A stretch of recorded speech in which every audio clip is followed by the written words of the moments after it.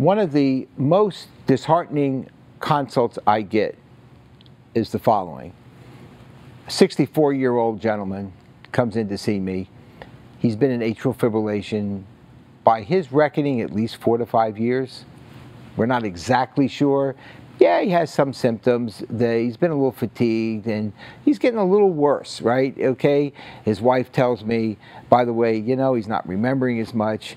And he says, Dr. Stowski, the reason I'm coming to see you is I know you guys have a big ablation center. I need to be ablated. Okay. So then you say, you've had 4+ years of constant atrial fib. I know right away what I'm going to get into.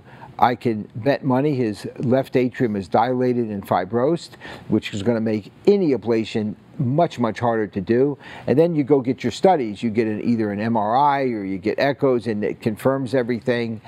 And then you just have to be honest with the patient and say, look, I'll do it, because drugs almost surely won't work. But you need to know a single procedure success rate is low.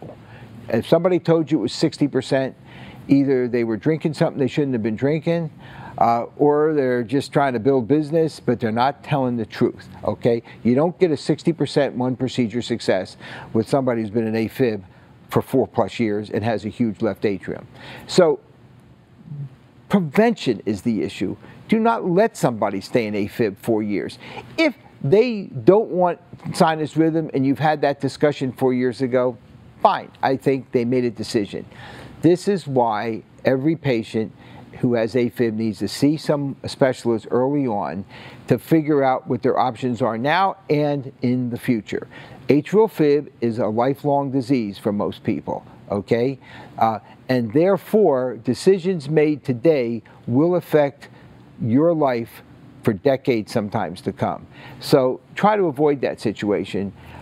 We're happy to try the ablation if you go into it eyes open, realizing that we have a likelihood of success that's low.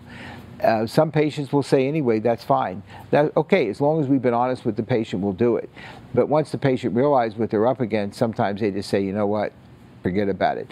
But you don't want that to happen. That could have all been avoidable if the patient had this discussion 4 years ago.